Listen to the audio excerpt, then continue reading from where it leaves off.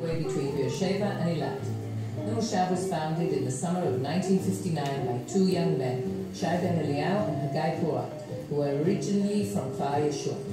Times were hard in the early years of the Moshav, but they were determined to fulfill the vision of David Ben-Gurion to make the Negev desert bloom. In 1989, exactly 30 years from that same first summer, Ran, the son of Haggai Porat, founded the Parot Apiary, which started out with only 4 beehives. Today, with more than 2,000 beehives, it is one of the largest privately owned apiaries in the country and offers a rich and wide variety of honey. This is thanks to the extensive distribution of its beehives, which are located from Eilat in the south to the Yehuda Mountains in the east and up to the Palmachim sand dunes on the west coast. The idea of establishing an apiary came from the wish to open a new branch of agriculture, besides vegetables. The keeping of bees is almost the only type of animal farming where they are looked after from the start of their lives until they die from natural causes. In the valley of the sun.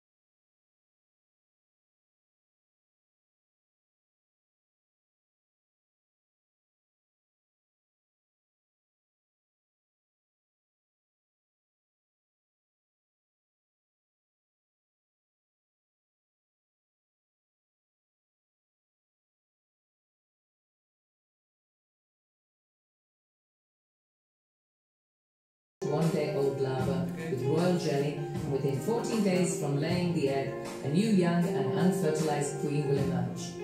The natural reproduction process of the bee is through resettlement. When the amount of flowering in nature rises significantly, the beehive becomes more crowded, a large group of bees will lift up the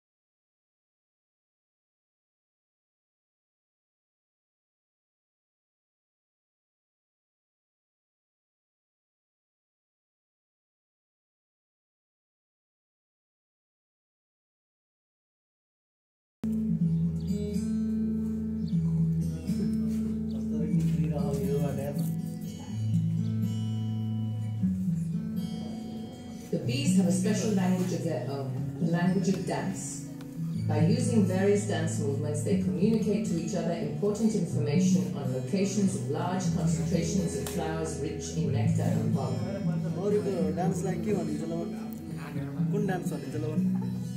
When they are 3 weeks old, worker bees leave the hive for the first time to take their first flight to the fields, the citrus groves or the forests in order to start collecting nectar and pollen.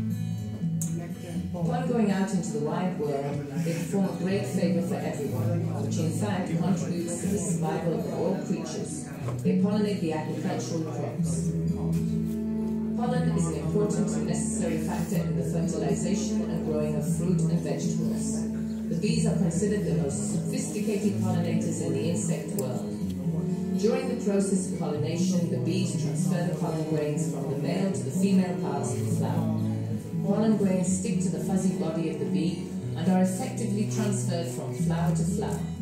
The bees are able to distinguish between different flowers and to take great care to keep their pollens separate from pollens of different flowers. On each flight they take outside the beehive, the bees will concentrate on one species of flower. Here begins the story of the production of honey. When the bee settles on the flower, it extracts the nectar by way of its special beak and puts it in the honey sac on its stomach. Then starts the process of converting the nectar to honey. We place our beehives in areas which are rich in flowers. These areas are called pasture region. Each pasture region has its own type of flowers and therefore its own variety of honey.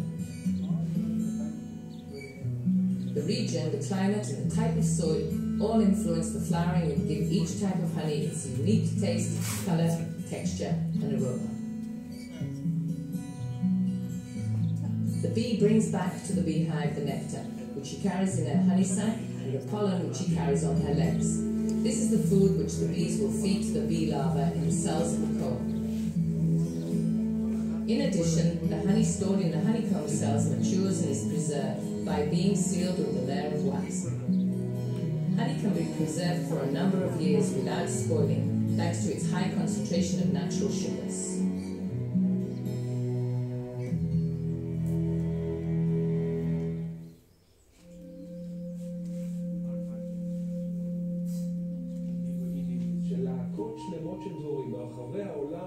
מתות מדי לילה באופן מסתורי. אף אחד לא יודע למה. On the frame here, usually this would be absolutely covered in bees and with brood and stored. It's very compact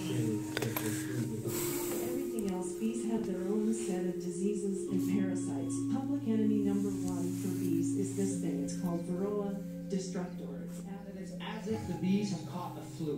And this flu has wiped through the population of bees, caused by a new virus to us, or newly identified by us, called Israeli acute paralysis virus. Commodity. Many of you may have heard that honeybees are disappearing. Not just dying, but they're gone. We don't even find dead bodies. This is called colony collapse disorder, and it's bizarre. Researchers around the globe still do not know what's causing it, but what we do know באירופה גם הרבה מדינות דיווחו בשנים האחרונות על תמותה של זוללים. בישראל במחקרים שעשו לאחרונה רואים שבעצם 25% מהדבורים, הדבורות מתות כל שנה.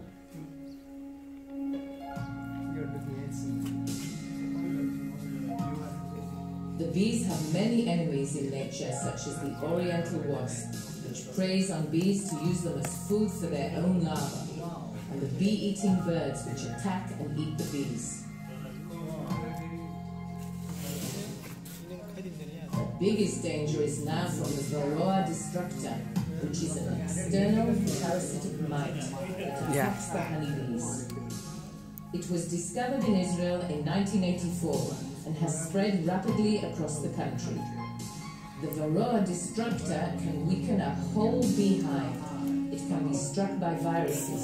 The immune systems of the bees are also weakened, and the whole hive could collapse. Therefore, today it is not possible to keep bees without taking preventative measures against it.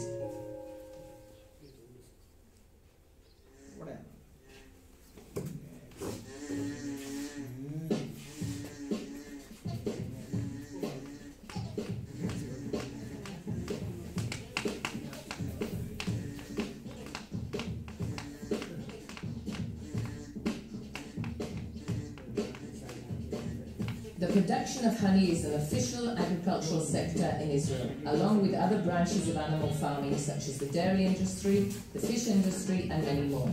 The bee industry also provides pollination services to crop growers in their fields and orchards. 1/3 of the world's food is directly pollinated by bees, and this actually brings about the existence of our next generation. Another third is pollinated indirectly. For example, the cows produce milk and eat alfalfa maize, which has been pollinated by bees. Our hives are distributed for pollination over thousands of dunams in Israel, and they contribute directly to Israeli agriculture.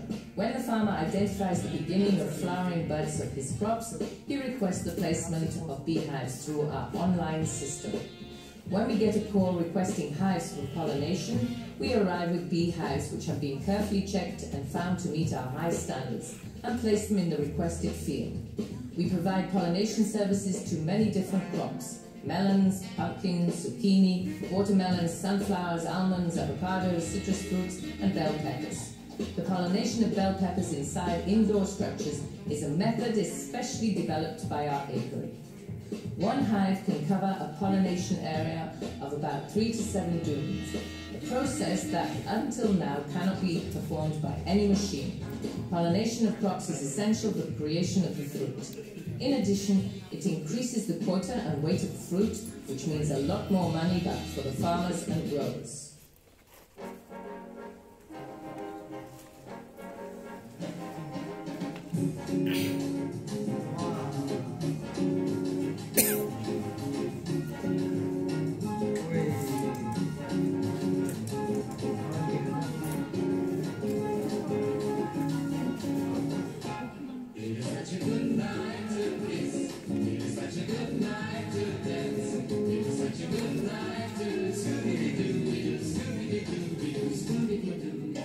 The process of removal of the honey from the honeycomb is done using a harvesting machine. We remove the whole comb when the honey is ripe, but take care to leave enough honey for the bees' consumption. When the upper floors in the hive are filled with honey, we separate them from the lower layers, remove the racks and take them on a truck to our new and advanced honey harvesting institute in Ein Yahav.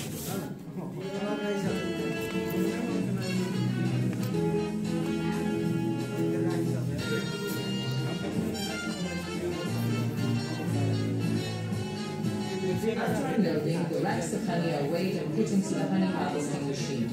Great care is taken to keep the racks of honey separate from different pasture areas.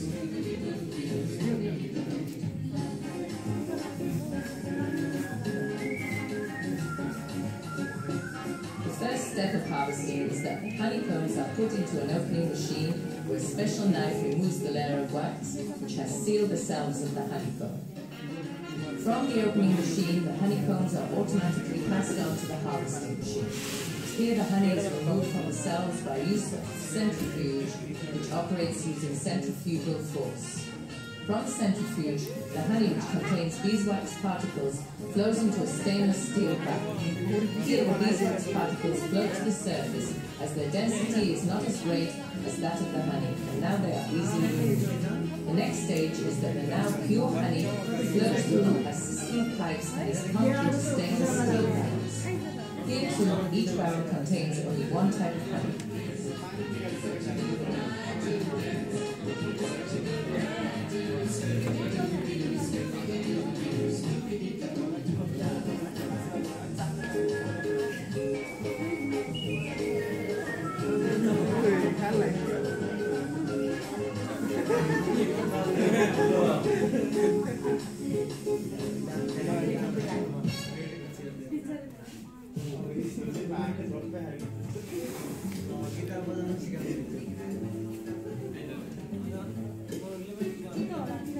Our honey is completely natural. It is not heated nor filtered and therefore tends to crystallize fairly quickly. It has a rather murky color due to the tiny wax of pollen particles which have taste and health benefits. Heating and filtering honey makes it more liquid and clearer, but also removes all the goodness that nature has given it. Honey is one of the healthiest products that nature has created. We believe our customers prefer it to be healthy and delicious rather than for it to look more attractive and clean.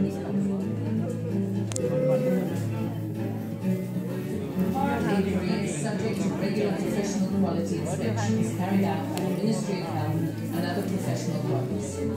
Samples of our honey are taken for laboratory testing abroad, so that we can measure the amount of nectar in the pasture areas. We place a beehive on a sophisticated scale, which serves real-time data to our company computers in our offices. This enables us to know the start and finish of the flowering times. Our honey is pure, natural, and classified into types as per strain. We produce honey from a rich variety of different types of flowers, including eucalyptus blossom from forests, the Negev tamarisk flower, citrus blossom from the western Negev, the juju tree blossom, the avocado blossom, and a variety of wild flowers. This is the story of our honey. Without a sting in the tail, it is the story of our love of honey, our love of bees, and our love of people. And if we left you wanting more, you are invited to the tasting corner of our store to try for yourselves some samples of our whole variety of honey. So you can decide for yourself which type you prefer.